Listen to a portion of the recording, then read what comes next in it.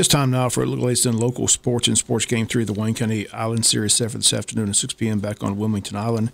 Series now tied 1-1 with the Islands winning Game 1 on Wednesday 4-1. Wayne County winning last night Game 2 8-3.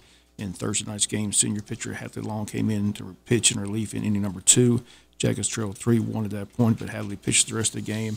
Allows no runs, picks up the win, strikes out 7, allows just 3 hits. Also went 3 for 4 at the plate with a double. Nick Thomas 2 for 4 at the plate. Carson Shaver 2 for 3 at the plate. Palmer Lamb 2 for 2 at the plate.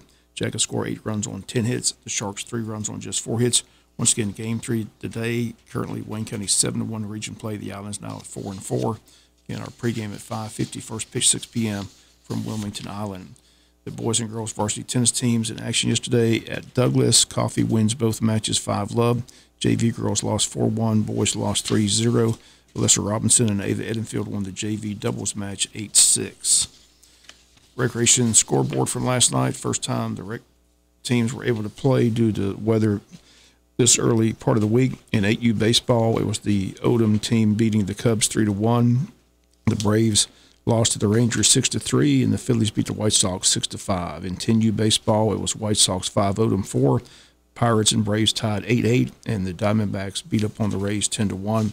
In 12U baseball, the Mariners 8, White Sox 6, and the Dodgers beat the Rangers by a score of 6-0. Atlanta Braves win Thursday, their season opener over Washington, final score 7-2. Braves have the day off, but are back in action Saturday and Sunday against Washington.